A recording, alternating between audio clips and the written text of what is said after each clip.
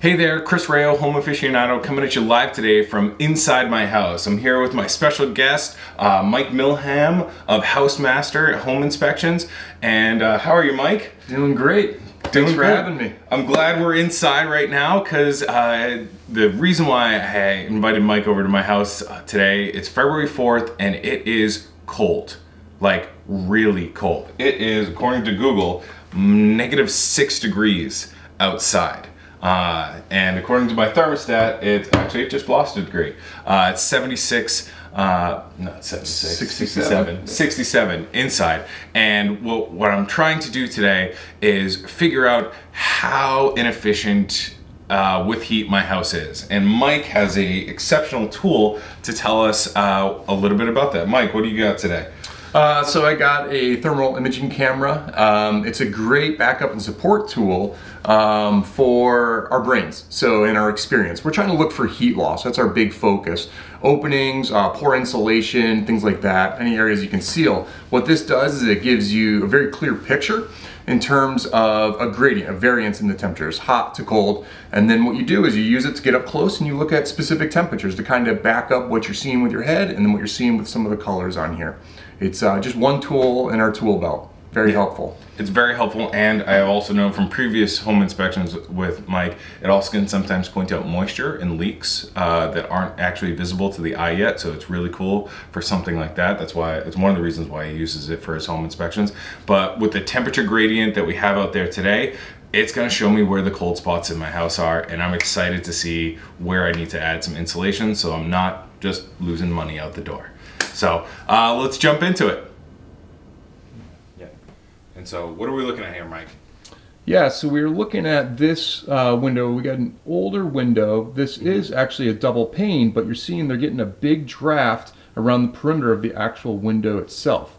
So the air is actually, the heat is actually escaping down below and outside right there. So you can see we're getting numbers, maybe hard to tell on camera, we're getting numbers all the way down to like 8 degrees. Oh my goodness. Right here, unbelievable. Whereas inside you come back to the walls, I mean, we're all the way back up into the 60s. So a massive difference right there, the big draft.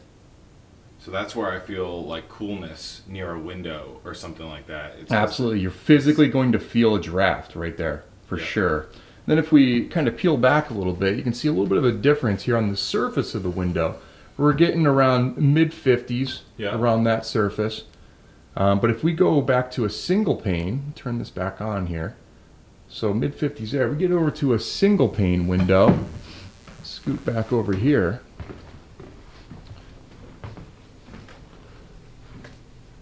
We're gonna get temperatures down into the 30s. Yeah, so considerably cooler. This is a single pane. I do have a storm window on the outside here. Yep. But as you can see, I've got the screen in as opposed to the full storm with the glass. So there's really just this single pane of glass that is providing, you know, protection from the outside, whether it be rain, water, sunlight, you know, thermal, everything. That's what's doing it for, you know, that single pane of glass that's been installed for, I don't know, 50, 60 years, something like that. I want to point out one other thing here. So we were talking about the draft going out the perimeter of the window, actually going below the window frame and outside. Yep. And we're getting, again, temperatures down as low as 8 degrees. Wow. If you look at the same style of window right to the left of it, but it's a picture window, meaning it's not meant to be operated.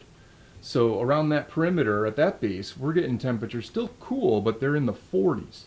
So considerably warmer, and that's just simply because it's sealed off. So the difference between right here where it's not sealed because it's operable versus right here where it is actually sealed because it's not being operated.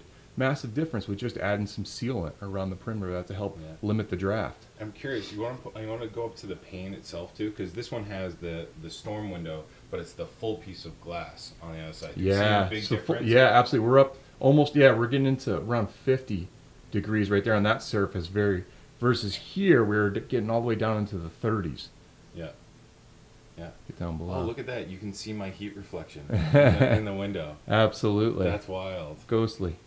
Oh my goodness. Okay, so now I'm checking out the front door, and once again, you can see a big gradient in terms of color.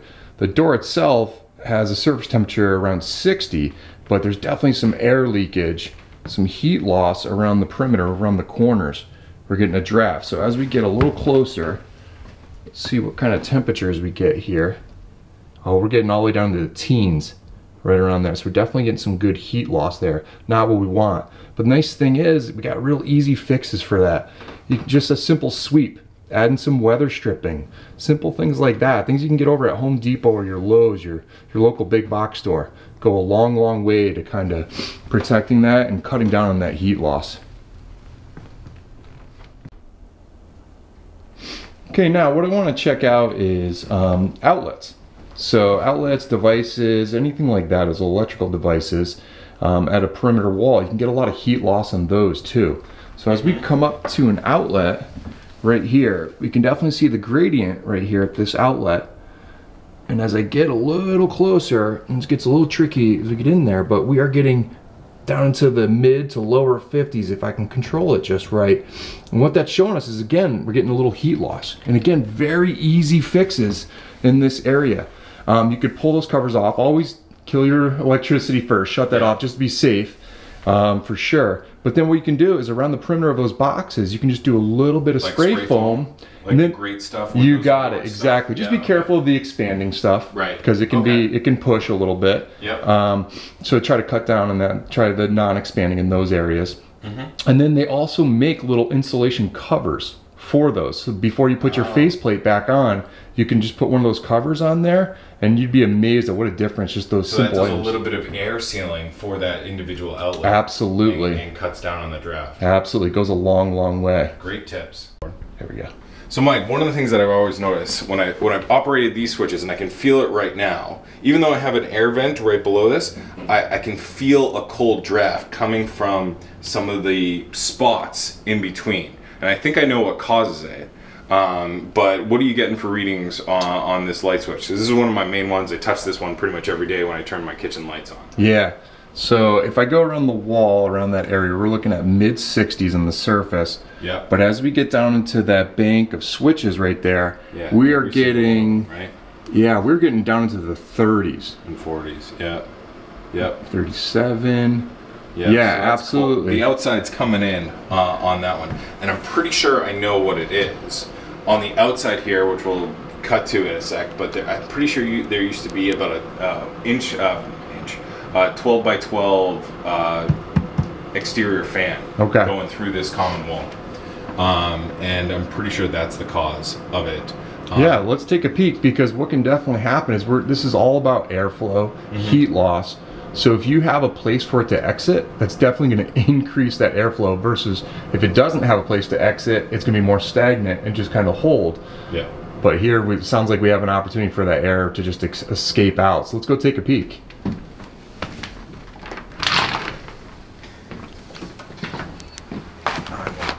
Do you want a coat? Okay. I'm going to do an outside. Oh, there we have it. Yep, absolutely. So yeah, so like air is coming in or out of that used to be a fan of some type, you know, probably for venting the kitchen back in the day when the house was originally built. That's what, you know, straight to the outside is what they did there. Yep, and maybe insulated a little bit, but probably wasn't sealed real well. Yeah. Plus we're just looking at some plywood with no outer insulation on it for sure.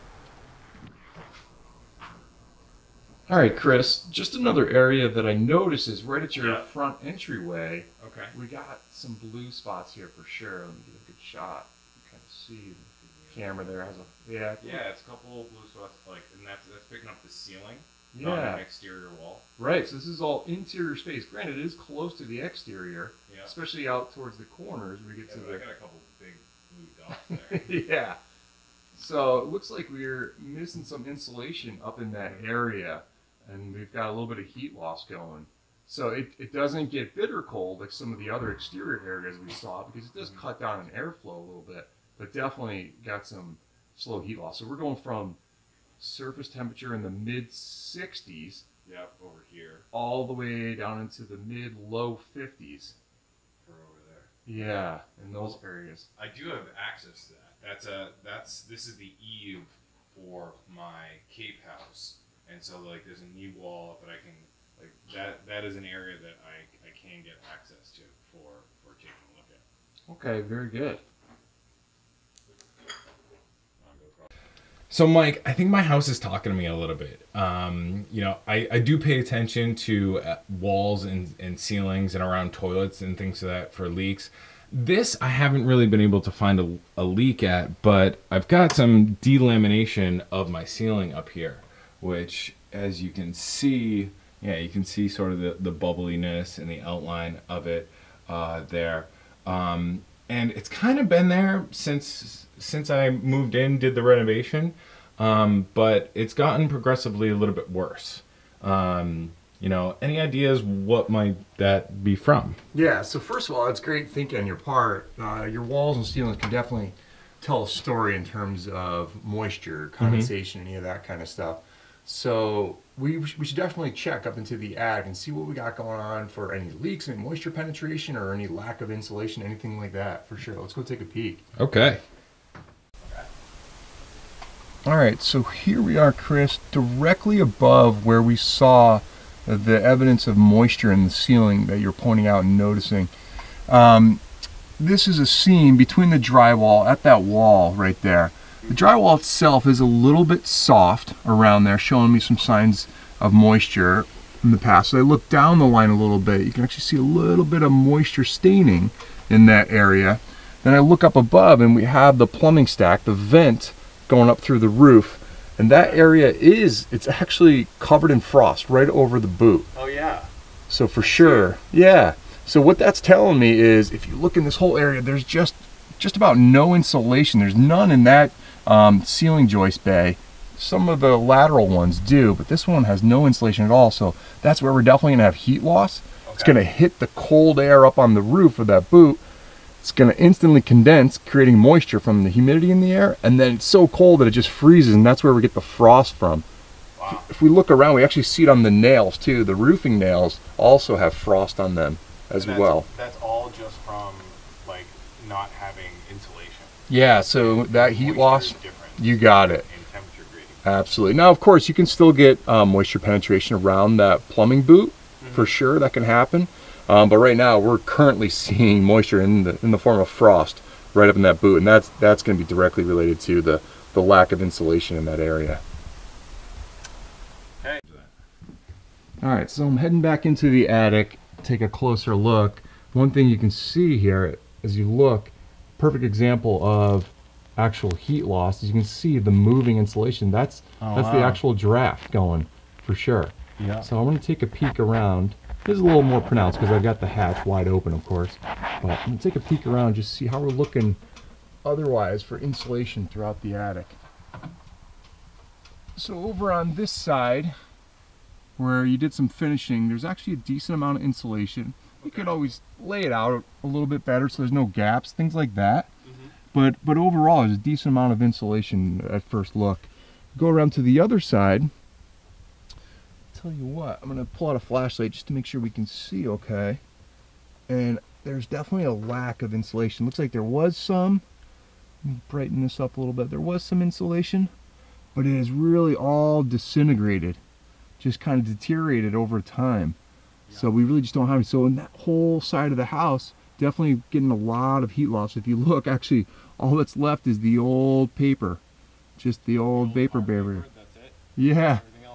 That's it. Oh boy. Yeah, so definitely something to attack is getting a little more insulation up here. You'd be surprised how far that goes in terms of holding on to the heat in your home.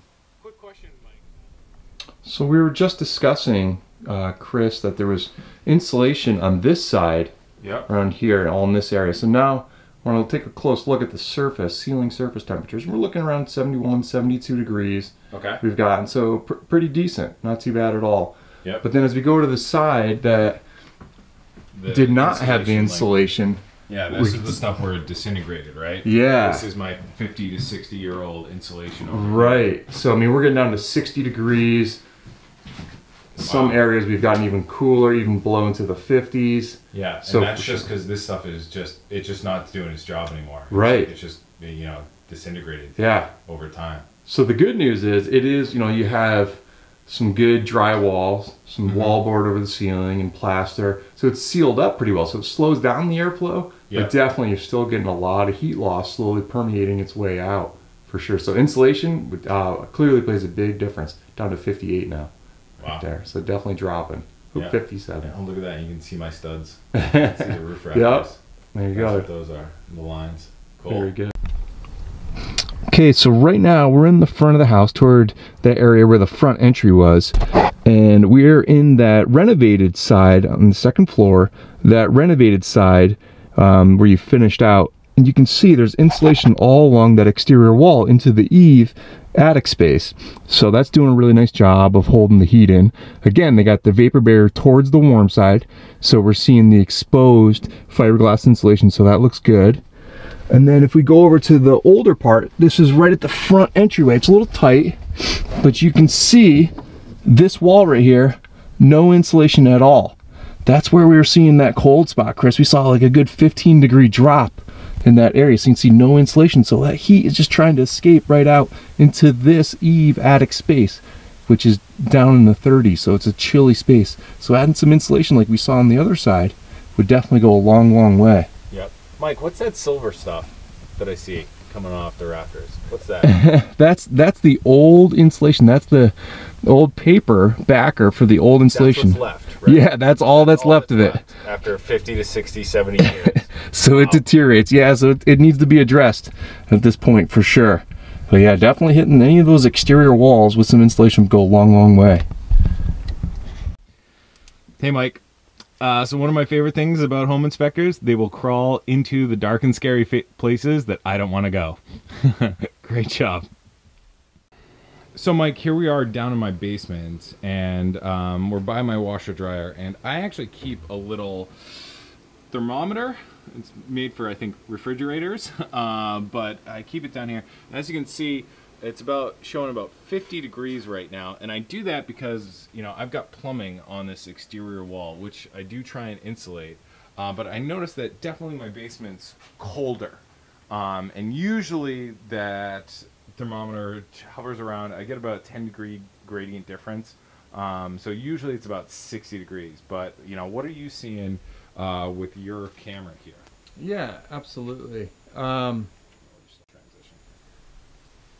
Yeah, so down here, so naturally, typically basements are going to be below grade. Yep. So you're naturally going to be more temperate. You're going to be sitting around in the 50s, just by naturally, pretty much all year round. It'll vary, of course, you know, as the gets warm in the summer, or really cool in the winter time. But here at your house is a little bit different situation. You have basically a walkout basement. Yep. So, which means you're talking about all this foundation wall being exposed to the exterior. So that's where you're going to get more heat loss versus just going out into the ground where it's below grade. So if we look right now at this area, do a little close up of the surface temperature of the foundation wall, we're getting all the way 26 down to 25 degrees on this surface. This is back on the walkout side, the rear of your basement. Now we go to the front over here where most of this is below grade, just surface temperature. Even though we're in the same, only a little ways apart, we're getting all the way to upper 40s. I even had up to 50 at one point surface temperature. As we get down a little lower, can increase. Yeah, there we go, down into the 50s. Okay, so definitely we see how that heat loss happens. Now there's definitely solutions for that. Okay. I want to show you one other thing while we're talking about it here. So back to the rear again, as we look out at the rim joist, which is all this area along here. Yep. All this area up in that Above location. the pipe. Yeah, Okay. exactly. So we have some areas that have insulation. So right there we've got a little insulation. Yep. And we are getting surface temperatures in the low 50s. Yeah, perfect. And then we go over to here where we don't have any insulation. We've had temperatures all the way down into the 30s. As low as like 36, 35 in some locations. Wow. Okay, so you see the difference in the insulation. So now, some great options for you in those areas is foam board. And there's different types of foam board, but what you can do is you can actually cut foam board to fit into that space. Into that square. You were saying something about foam board. So like as opposed to doing the pink insulation here, maybe better to do a piece of rigid foam board? Exactly. So per inch, It's not quite, but it's nearly double the insulation value. Okay. So per inch versus the fiberglass. And it's very easy to work with. You cut it into the rectangle shape to fit in there. Now it's not gonna be perfect. It's not gonna be sealed around the edges. We want to cut down on airflow. So what you're gonna do is around the perimeter of that foam board, when it fits in each one of those cavities inside each one of those joist bays, is you're gonna go ahead and actually seal around the perimeter with some of that expanding foam, which you have some of right around here, around the window. Yeah, when I had which my really windows helps. redone. Yeah. Which my windows were bad. They were very Gotcha. drafty and Yeah, cracked. these are double panes, definitely much better. Here's a perfect example of surface temperature about 34 right in that area, which is already warmer than just our concrete. And just my concrete. Yeah, which is 25 right there. And that's 10 inches of concrete versus less, like an inch and a half of window. Right, and then you can even improve that concrete though with foam board, just like in all the joist bays at the rim joist. You could put foam board on all this. It's a glue-on material, and like I said, they have different options. Works really well. So Mike, I actually have some insulation in my house because I do try to keep up with this sometimes, but I've got some foam board rigid stuff, which, you know, it's very lightweight, but like, tell me the difference between the two of these. Yeah, so this is your traditional fiberglass insulation. This is your foam board insulation. This is good stuff. This stuff is great right here. The reality is this, your fiberglass insulation per inch is going to be about an R5, or excuse me, an R3.5. Whereas this stuff right here, you can get in close to it, you can see per inch is about a 6.5. So not quite double, but holy smokes, what a huge improvement. And very easy stuff to work with. Yeah, so I should be using this on my rim joists and then spray foaming, or, you know, foaming around it. Exactly. For That really is good airtight and amazing. and Great heat product. Very easy to work with. Cool. So Mike, one of the problem areas that I knew about was kind of by my electrical and by my cable input.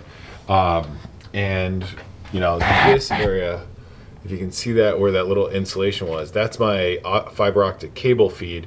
Like, that was not sealed at all from the outside. And, you know, I had a big draft coming in there, and this area was very cold.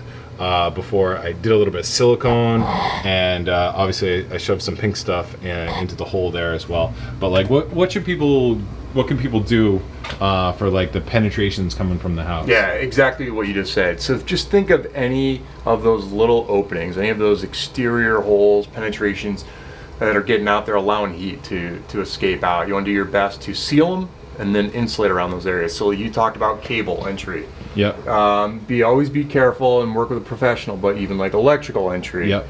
Areas like that. And then even along these areas, so your sill plates, you'd be shocked at how much heat loss there is along those sill plates. You can actually spray foam between those two joints. Oh, really? Yeah, absolutely. Okay. And then moving along, so even penetrations like an exterior faucet. So we get the plumbing going out, the exterior faucet right there, definitely at that opening, gonna get heat loss, so you want to seal and insulate around those. You got the oil fill and vent area right here. Again, penetrations, openings to the exterior. All those areas are definitely spots you want to be hitting because you can definitely get heat loss. So you've done a really nice job, I see, with insulation around that oil fill and vent. Definitely off to a great start. Well, thanks, Mike. We're back in my kitchen. We're a little bit dirtier. Appreciate you crawling through some attic spaces with me today to find out some of the problem areas regarding insulation with my house. We do want to make a disclosure that this isn't a normal home inspection. We were highlighting some of the tools that Mike uses, and, you know, better yet, why don't you tell him more so what you do when you do a home inspection? Yeah, so just real clear here. A thermal camera is just one tool in the toolbox for an inspection. We're not doing a full thermal scan every time that we do a home inspection. We just use it to kind of check out some problem areas. Again, energy differences and temperature is the #1 thing that it does. Right. Today was a perfect day because we had very cold exterior temperatures. Super cold. And of course, his heat's working, so we have nice, cozy, warm temperatures on the interior. Our full inspection, what that does cover is from the roof all the way down to the foundation. We're starting on the exterior We look at a lot of things. Big focus is going to be in moisture. It's a big part of our issues out here in New England. On the inside, we start with the attic and we work our way all the way down to the foundation. We're going to look at mechanical, electrical, plumbing, try to check out the wiring. We're going to really get into the nuts and bolts of it quite a bit. Yeah, we really just try to help our folks, our clients, make a really fully informed decision, really try to educate them on the home. Before they purchase it, right? Absolutely. That's the name of the game. Educated buyers and sellers. That's what we like. So thanks so much for coming out today, Mike. Appreciate your time and expertise, and look forward to more energy efficiency videos in the future. Thank you. Have a great day.